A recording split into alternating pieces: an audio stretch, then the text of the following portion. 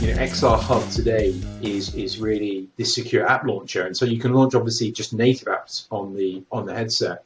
But the other thing that XR Hub can do is broker that connection to a Cloud XR streamed app. So in XR Hub, we're not only saying, okay, launch your absolutely push down, but you can launch remote applications. So XR Hub actually has all the APIs and SDKs built in to talk to Horizon, talk to Workspace ONE. So it knows all of the applications that you've been provisioned. So, a user will just see, it might see, their training application that's running locally, and they might see another training application which is running on Horizon. They don't know any different. They're just clicking on the link and they get launched into the experience. And so that's what XR Hub is trying to do, is enable VR, whether it's local or remote, to be accessible on the headset. And the final piece is really web-based applications as well. So to your point, Frank, is that now that these cameras are being introduced, there's this really interesting use case where productivity starts to come in, where actually I might want to, rather than take a laptop with me, just take my headset and a rollable Bluetooth keyboard, right? I put my headset on, I have infinite screen space, I have 6 applications running, and I can connect to my web apps or my Windows applications with XR Hub. So XR Hub now supports that productivity use case, and as the headsets get lighter, and more, and the cameras improve, we're going to get some really interesting use cases for VR.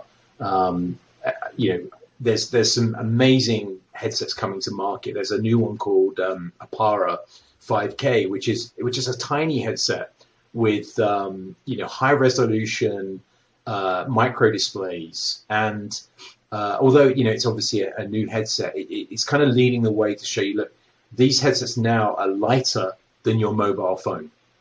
Okay, lighter than your mobile phone. You can wear it on your face, and you can wear it for 2 hours, say, or 3 hours, right, and do some work on them. The high resolution. So there's some really interesting headsets coming to market this year.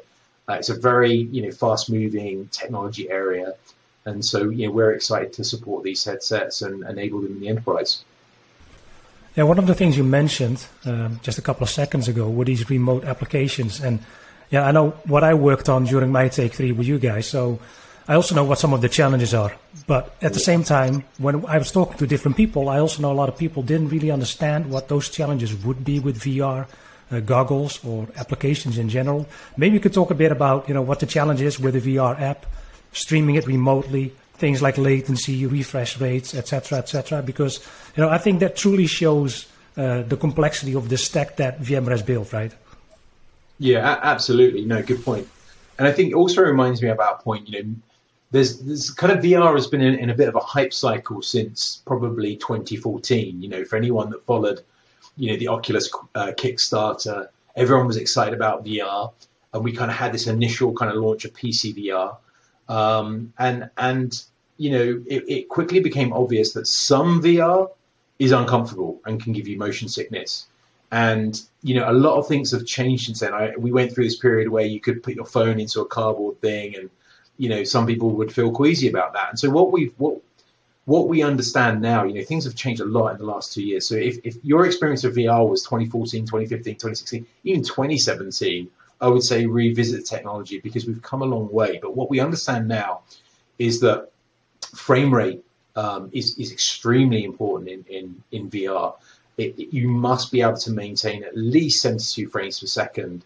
Anything lower than that, and you'll start to get motion sickness. And it really depends on person to person, but that's a key thing. And so frame rate is extremely important for just user comfort and user adoption.